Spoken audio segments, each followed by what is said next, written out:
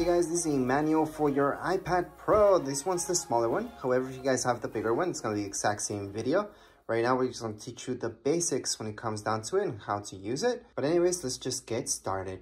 If I have a folder that's already made, again, I can just hold my finger onto it, edit home screen, tap on that folder, take this out. I can put it back on my screen. So I can take out anything from my home folder or just remove anything from this folder. I shouldn't call it home folder, but make it disappear by doing that. So there is no more folder since I took out all the apps from within it outside. So that's how you can get rid of any folders that you like. Now, don't get that confused with this. All the way here, there's these guys. So these are folders that I made automatically. That's just to organize things for you guys to see. Anything that you might not see right away. So if you're scrolling through, you're like, you have too many apps and you just can't see what you want, just go all the way here. You're most likely gonna find it here. Opening up the folder just by tapping on it, and you're gonna see all the apps that are in that folder. These folders, leave them alone. This is just quick access to them. It's a nice addition, not a needed addition, I think, but it's a nice addition. So besides that, there's some gestures that you should know from your iPad, and here are the basics. So let's say you guys want to search for something on the middle of your screen. Scroll down, you guys can search, and this will search throughout everything basically. So if you type in Google, it's gonna search for the app, it's gonna search for anything else. Let me just put this away. And you guys can search from anywhere, websites, anything, apps, anything that has to do with it, it's gonna search. So that's one way to get here, is by doing that, and just click away by doing, just your finger up. Now, if you guys go from all the way up, all the way down, it's gonna lock it up. So you're gonna see your lock screen. So that's two different things. From the middle down or top down, it's gonna be doing different things. There's one more thing. You guys can scroll down this way. You guys are gonna head to this system. Well, this is what you guys want if you want quick connections to everything. Turn off your Wi-Fi, turn off your Bluetooth, or turn it on. You guys can AirPlay. You guys can add more stuff here and take off stuff from here from your settings as well, by the way. You guys can have quick access to your camera, airplane mode, which is what you guys mostly want when you're on an airplane. But anyways, so there's your quick access right there. So again, that's just from the corner, slide down, you guys are gonna see that. Now, if you guys wanna minimize an app really fast, let's say we open up Safari. That's what we're gonna use for internet. Just go like this with your hand, the whole way, and it's gonna take it away. Now, if you guys saw that, there's also things I can do within Safari itself, so that wasn't the best suggestion. But let's say we have reminders on.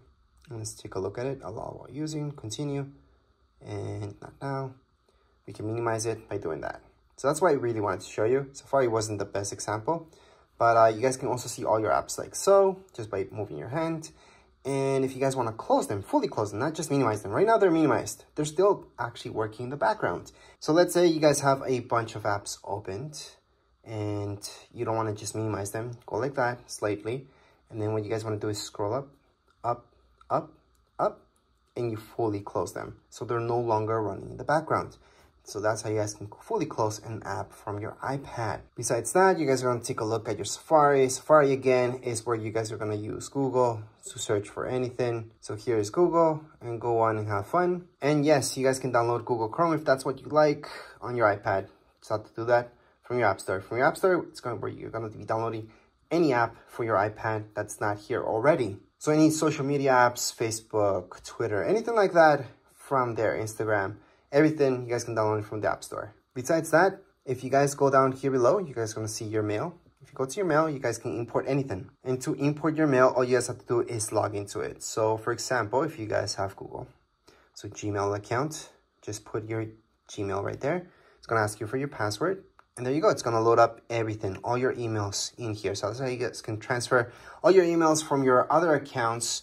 Let's say you guys had an Android device with Gmail. You guys can go and sign up here, and there you go.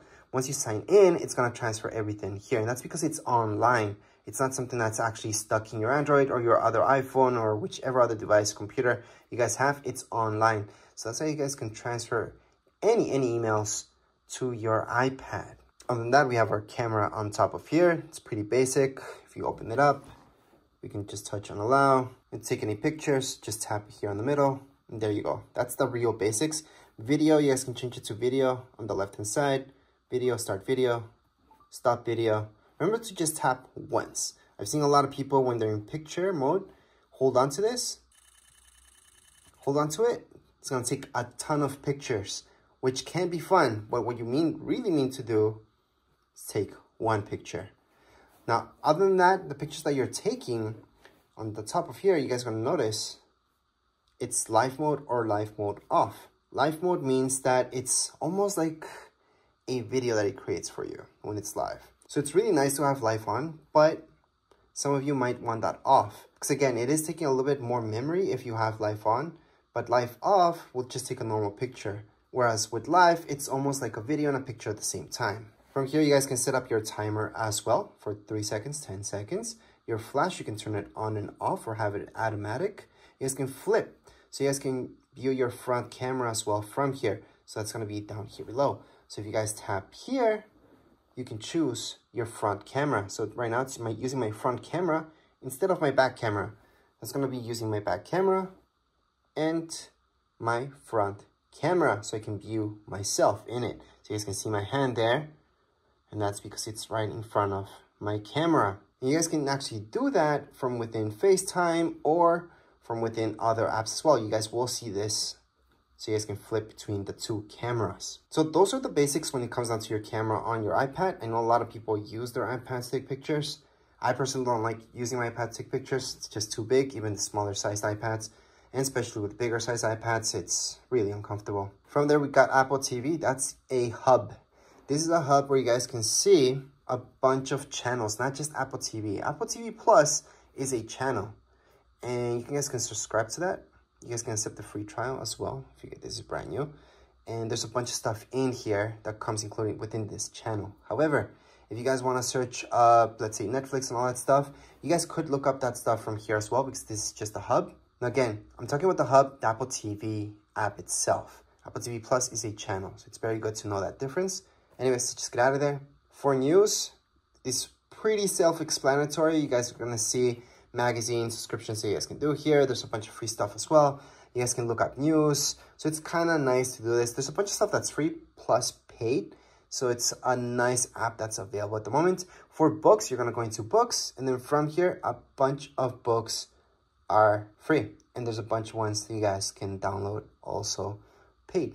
Now, as for maps, these are the maps that you guys get. However, keep in mind that you guys can download Google Maps here as well. So you don't have to use the maps that's provided by Apple. Now, podcasts, on the other hand, let me just tap on here, are exactly that, podcast. These are free. So you guys can go on and listen to anything here, just play it away. And if you guys go home, you guys can see all your shows if you have anything yet. Of course, you're new to this, so you don't have anything yet, but you guys can go on and browse and search up anything you like. Now, as for files, once you get started downloading stuff, this is where you guys are gonna find all your files. So iCloud Drive, so that's gonna be everything that's in your iCloud. However, you guys can have files just in your iPad, not in your iCloud, so it doesn't take up space there. Recently deleted, that's your garbage, obviously. And let's keep in mind that in my iPad, you guys can make folders. To make a folder in here, just click on this folder sign right here. Name the folder anything you like. Click on done. That's your folder. You guys wanna get rid of that folder, hold on to it. From here, you guys are gonna see these options. Delete folder. That's how you guys can delete any folders from your iPad. There's also ways to view your folders here. So let me just create a few folders. Just one, actually. And then I can view it as a list. I can also change this to view as a column. And I have all those options. I like icons, so I'm going to leave it as icons. But again, we can always delete or create more folders. You guys are going to see all the options here. You guys can duplicate your folder as well. So make a copy of it. Other options that you guys will notice here is compressing it. I would not do that from your iPad, by the way, but it does work. You can add any tags. You guys can copy it, move, share. So you guys want to share one of these folders, just click on share. You guys can go on and airdrop it to another iPhone, iPad. You guys can mail it out to somebody, and there's a few other options there as well. So that's when it comes down to files. Now FaceTime, on the other hand, if we tap on it, you do need to sign into your Apple ID. So make sure to sign in for this to work, because FaceTime does use your Wi-Fi or your data. Now let's take a look at reminders. These really quick. So reminders, to add any reminders here, I like to use Siri a lot. So I usually tell, hey Siri, remind me of this. It's going to add my reminder or add an event. I always talk to Siri. So I highly suggest doing that, especially for alarms as well, just talking to Siri. But if you need to add one manually, you guys can always do that down here below. So right here, we can type anything. That's a reminder. And there you go. That's button for reminders. That's really quick. So we're going to get out of there. Now let's take a look at alarms. Again, I like to use Siri, but if you guys want to go and manually do it, this is from where you guys can do it. Click on alarms. Once you open up alarms, you're going to see this. Click on the plus sign on the top right hand side and add any alarms that you like. So I'm just going to add that one, save. And there's my alarm. I can set it up or change it at any point in time. But again, to set this up, you guys can use Siri for sure. I highly suggest doing that. You can use Siri for a bunch of stuff, so you don't have to manually do it. But if you have to, that's where it is. You guys also have your stopwatch here. You guys can start it. You guys can record that lap, second lap, stop at any point in time. Look at timers. You guys can time anything as well. And you can set up timers, again, using Siri. So I highly suggest using Siri. But you guys can start it, pause it, or cancel it from right here. So again, you guys can start anything, any timer, or stop it at any point. World clocks. You guys can add any clocks here if you like. So that's the plus sign on the top right hand side of your screen. You guys are going to see the plus sign. Click on the plus sign and then just add one more clock in there. And there you go. So these are your world clocks. You can add or take out any of them just by clicking on edit on the top left hand side of my screen. I'm going to see edit. Tap on edit. You guys are going to see that minus sign. And then click on the minus sign, well, tap on the minus sign on any of these in order to delete them. So I can delete, delete, delete. Usually there's too many of these that you guys don't care about. And we can definitely delete all the guys that you guys want and just keep the ones that are important to you. So let's just keep that out of there. Contacts is where you're gonna have all your contacts. You guys can just add manually your contacts. You guys are gonna see, you can put your first name, last name, company, add your phone number, email, and then just keep adding any contacts. Hopefully you guys don't have to do this manually. You guys import your stuff, but if not, you guys can do it from here. Other than that, your messages. So this is iMessage. iMessage uses your Apple ID. That means it's using internet, it's using data. It's not an actual text message. So whoever has an iPhone or iPad will get that message if it's an iMessage. If somebody has an Android, they will not be getting any iMessages. Especially for iPads. If you guys have an iPhone, you guys have a data plan or not, the person that you're sending that text message to is going to be sent as a text message to Android devices and usually as an iMessage to anybody that has an iPhone. So that's the difference between the two. Now when we're talking about iPads, we're just talking about iMessages. So make sure to sign in and then just send any iMessage you like. All your pictures will be kept here. See this? That's your app. Allow, continue. And here we go. Remember those pictures that we took in recordings? This is where you guys can play them or delete them. So to delete any pictures from your iPad, hold on to it, delete. There's other ways to delete this as well. If you guys want to delete a ton of pictures, press on select, choose all of them, delete. So we just deleted everything. If you guys want to recover any pictures that you deleted from your iPad, it's pretty simple. Go back here. Then you're going to go into recently deleted. From recently deleted, view album, put in your passcode because that's secure. And from here, you guys can recover anything just by tapping on select that one. Then you guys can select a few and recover all of them. Or if it's just one, just hold on to it and put recover. It's going to go back to your library. So you can go back to my library and it's right there what I recovered. If you guys want to recover everything, because you guys have in my library, there's absolutely nothing. I can select them all, press down here below, and recover every single one of these. So there we go. Go back to library, and they're there. Now let's say you guys don't want to recover, you guys want to go on and fully delete these guys. We're gonna delete them again. And I'm gonna show you that in recently deleted, that's where you guys really want to truly get rid of these pictures. Don't want any evidence left. You guys are going to go into select them all, go down here below and delete. Or you guys can always go on the top right hand side. So let me just focus in that better. Or you guys can just go into select and just select 2 of them if you guys want to just delete 2 of them forever. So delete from this iPad. So down here below on the bottom right hand side, you guys can see delete this from this iPad, and it's been deleted. So again, to fully delete any pictures, you guys do have to delete it from your trash bin.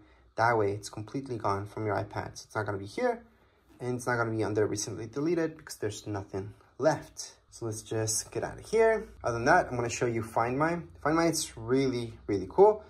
You have to sign in. So remember to sign in, and you always want your app to know where you're at. So you can track where you are at. Well, not you, but the iPad itself. So if it ever gets lost, stolen, you guys can track it down. You guys can lock it, blacklist it by turning this on. So make sure to turn it on. Now, if we take a look at your iTunes store, this is where all the good stuff happens. So you guys are gonna buy any music or listen to any music, there you go. Same goes with movies, all right? And you guys can go to TV shows as well. So this will give you the option to go to store. It's gonna direct you here so you guys can buy this.